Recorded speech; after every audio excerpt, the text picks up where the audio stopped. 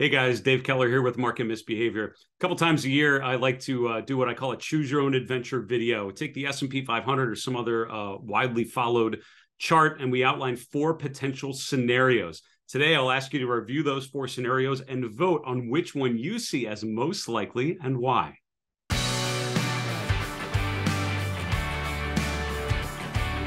So when I am coaching new technical analysts, new adventures, financial advisors in terms of upgrading their investment process, I always talk to them about what I call probabilistic investing. See, we always like to think of our thesis, our narrative, right? Stocks are going higher, Bitcoin's going lower, this particular name is going to do X, Y, Z. We have sort of this idea of what's going to happen, and we position ourselves to benefit from that future path.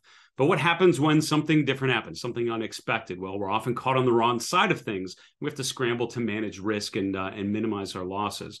So what I would encourage people to do is think not in terms of absolutes, not in terms of definite outcomes, but in terms of probabilities. What's the most probable outcome? And think about that and position for that. But then what are the alternate scenarios? And think about different potential future paths for any of the stocks or ETFs or any chart really that you're looking at. By considering those future paths now, those different possibilities, you open your mind, you stretch yourself out of your predetermined thesis and think more about very bullish, very bearish scenarios and everything in between. So today I'll outline 4 different scenarios for the S&P 500. And again, as you watch, once you're done and thinking about those 4 scenarios, let me know in the comments which one you see is most likely and why. Let's get to the chart. Okay, so here we have the chart of the S&P 500 going back to middle of 2021. So we have the second half of 2021, nice uptrend for the S&P, really turned on a dime in January, although a lot of things like small caps, like the NASDAQ, a lot of breadth measures, momentum measures, all actually topped out in November. And when the S&P made a new high in January, a lot of those indicators like RSI and others actually made a lower high. From there, we've been in a pretty well-established downtrend. Overall, the market has been in a bearish phase, although there have been certain stocks and sectors like energy that have actually had a pretty decent 2022. But our growth-oriented benchmarks overall have been in a distribution phase, and I would define that as a long-term pattern of lower highs and lower lows. We've had 3 pretty significant bear market rallies so far in 2022.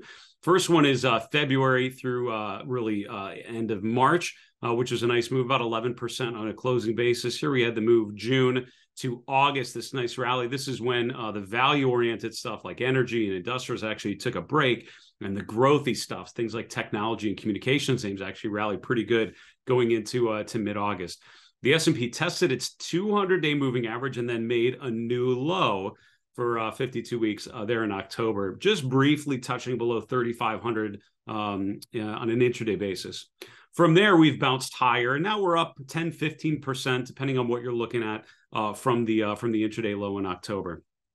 So what's next? So here's the situation. We've had the good rally. We're back above the 50-day moving average. We're now approaching the 200-day moving average. We had an incredible move higher. Last week was the news on FTX, the inflation data, all of that netted out to a pretty strong week for stocks. This week has been more about a backing and filling, right? No real clear follow through to the upside, more of a consolidation phase. So with that as a setup, here are the 4 different scenarios, what they would look like and how they would probably play out. Let's start with the wildly bullish scenario, or the very bullish scenario. In the very bullish scenario, we would have to get through the 200-day moving average very soon. Between now and year end, you most likely eclipse the 200-day. And not only there, you don't even stop at the August high. That 4,300 level is an important one, and it's so clear-cut on the charts that I know from talking with a lot of institutional investors and other practitioners in the industry, we're all keyed in on that 4,300 level, which means you'd most likely expect resistance. But what if we have enough buying momentum to push through 4,300? The wildly bullish scenario really plays on the seasonal tendencies in November and December. November and December tend to be pretty strong months for the S&P 500, particularly in a midterm election year, which is what's happening in 2022. So between the election, second week in November, through year end, where you have the traditional Santa Claus rally, a period of strength going into year end, that would basically mean all of those tailwinds for equity prices play out as expected. Price goes higher through the 200-day, through 4,300, and we finish the year above there. We even retest all-time highs at 4,800. The RSI, the momentum, by the way, would have to break through 60 to get us to that point. That would have to indicate strong upside momentum. So the very bullish scenario takes us above 4,300, potentially making a new all-time high going into year end. Scenario number two, the mildly bullish scenario, would be we break through the 200-day moving average, but we don't get above the August highs. This is a common scenario to think about because it's fairly reasonable to see a similar move in June to what we see in June, July, to what we see in October and November, right? So we've had a nice rally off the lows, a nice rally phase with a lot of individual stocks doing very well. The mildly bullish scenario means we continue to go to the upside, right? This is a brief pause this week, but then we rally, continue through the 200-day moving average. But the mildly bullish scenario, the difference between scenario 1 and 2 is on the second one, we don't get much above 4,300, right? We sort of stall out at the August high. If you look back in March into April, that was one of the great tells that the longer bear market phase probably had more to go, was we had this nice rally in March, but then we really didn't get much above the February high. We traded above it for 1 or 2 days, but then came right back lower. So there was an exhaustion of buyers, a lot of excitement pushing stocks to the previous peak, but not enough momentum to power through it. That's what scenario 2 looks like. We rally through the 200-day, we stall out at the 4,300 and probably end up within this range between 3,600 and 4,300. And I would say in the mildly bullish scenario, we finish above current levels, right? So sort of above 4,000, we'll call it. Scenario 3, the mildly bearish scenario, is basically we spend the rest of the year in the lower half of this range. Again, think about 4,300 on the upper end, about 3,600 on the lower end. The mildly bearish scenario means we do not get above the 200-day moving average, so it stalls out in a similar way that we saw in August. This is indeed a bear market rally that has not too much further to go. We don't get follow through. We don't get that validation of a break above the 200-day, just like we saw in August. We have a retracement or a retrenchment, a further retest of these lows from June and October. Maybe this sets up for a big inverted head and shoulders with a head, a lower, a shoulder here and another shoulder there, sort of in the fourth quarter, beginning of next year, which could set us up for a nice rally in the first quarter. So the mildly bearish scenario is just mildly bearish through year end. From there, it might actually certainly could turn higher, right? That's when you reassess and think about 4 new scenarios. So mildly bearish, we do not get above the 200-day moving average, but really don't make new lows, right? We stay above 3,600, 3,500. We sort of stay in this range and we end the year not above the 200-day, but sort of in the middle of this range that we've been in for the last 6 months. That brings us to the very bearish scenario. What does that look like? Well, we certainly have to stall out here, right? We would be near the exhaustion point of this move. Probably don't get above the 200-day moving average. Not only do we retest the lows, but we undercut 3,500. One of the downside objectives I've talked about earlier in the year is S&P 3,200. The very bearish scenario means that downside objective becomes a reality sooner rather than later. We have weakness going into year end instead of the normal seasonal strength. This would be an unusual pattern. It's certainly something that we've seen. There's precedent to the market being weak in the fourth quarter. This means the rally in October was a bear market rally. It's soon to be completed.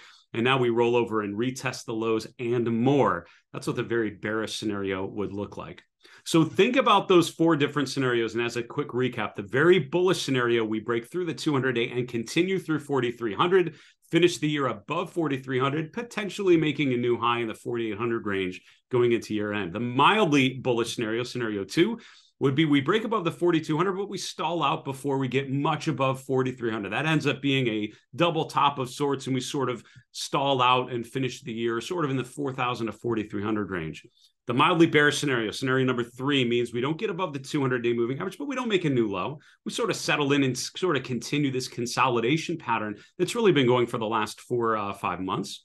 The very bearish scenario means not only do we stall out, fail to get above the 200-day, we actually break to a new low below 3,600, below 3,500, and we show weakness going into year end instead of strength. So there you have it. You have 4 potential scenarios. Scenario 1, the very bullish scenario. Scenario 2, the mildly bullish scenario. Scenario 3, the mildly bearish scenario. Scenario 4, the very bearish scenario where we make new lows for the year. Which of those 4 do you see as most likely and why? And the real point of this exercise is not to get the call right, because a lot of times that's not the great measure of success. It's how you navigate through that period, right? Think about what your current portfolio would do in scenario 1, through scenario 4? At what point would you need to change your positioning if scenario 1 or scenario 4 would play out? What stocks or ETFs in your current holdings would do well or do poorly in these different scenarios? By thinking through those opportunities, those different future paths now, you will be much better prepared for whatever happens. For Market Misbehavior, I'm Dave Keller. Have a great one. We'll talk to you again soon.